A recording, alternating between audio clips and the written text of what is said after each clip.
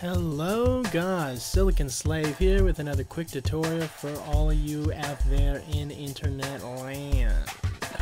Today we're going to be talking about making organic squelches out of audio files. So what we've got here, very simple bass, very simple drums. I just wanted to have a little bare bones sort of thing that we can start off with. And from here what we're going to do is we're going to open up the Veggie Violence pack from Hiss and Roar. If you haven't heard of them, they're a great sample company. I'd highly recommend them. And we're going to grab out this Cabbage Crunch sample here.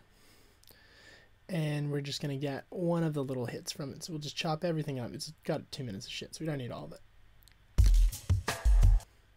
So got ourselves a little chunk. We're going to shorten that. And then we can just move on to the next sound. Let's grab another one. So this one's more of like a chomp, sort of. You also want to consolidate these down so they don't take up so much space because they're really long audio files, and it's a lot easier to do it if you just have them as one little thing.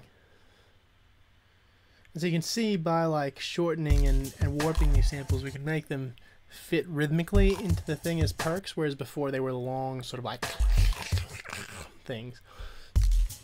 So that's pretty much what we're going to be doing. Is with a bunch of different tools, we're gonna pitch, we're gonna warp, and we're going to change these samples and make them all fit into the song. So we'll go into the envelopes here, change the warping to texture, and pitch it down real quick. And we'll get another sound out. Oh yeah, I like that. Oh, that's dirty. Dirty dirt. And you know, there's always a lot of trial and error with this. You've just got to sort of play around with them, and because none of the samples are exactly on time exactly, they create really interesting rhythms because you get all this swing and shuffle effect from it.